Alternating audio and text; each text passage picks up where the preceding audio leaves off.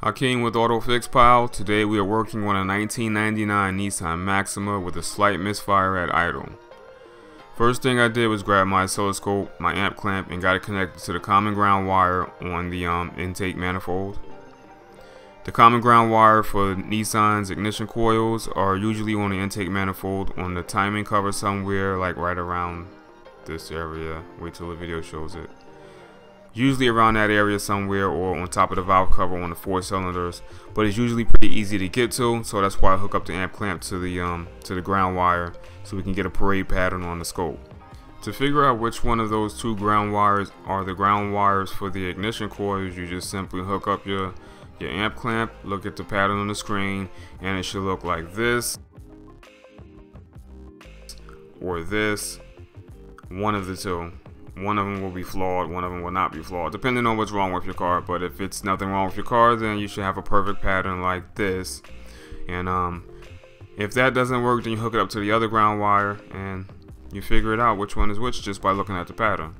So the next thing you need to do is hook up your channel 2 lead to one of the ignition coils. You'll need to be able to identify which one of those peaks on the parade pattern that you see on your scope is cylinder 1, 2, 3, and cylinder 4, or 5 and 6, depending on how many cylinders you have on your vehicle.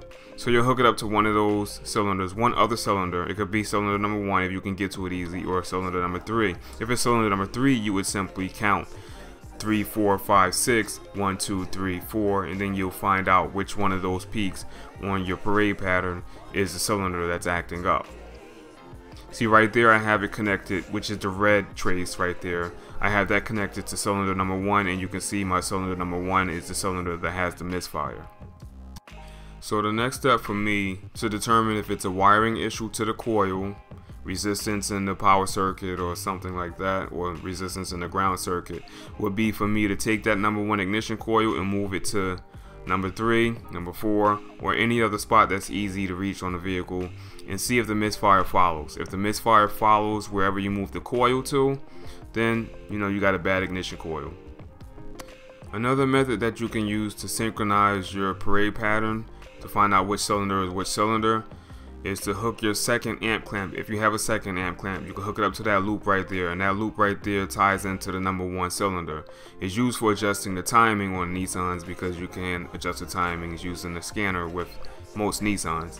And pretty much every Nissan has a loop somewhere on the wiring harness in that area. It might be on the valve cover, it might be on the it might be exactly right there where you see it next to the timing cover. But you'll see some wire sticking out that looks like a loop, that looks like it doesn't belong there.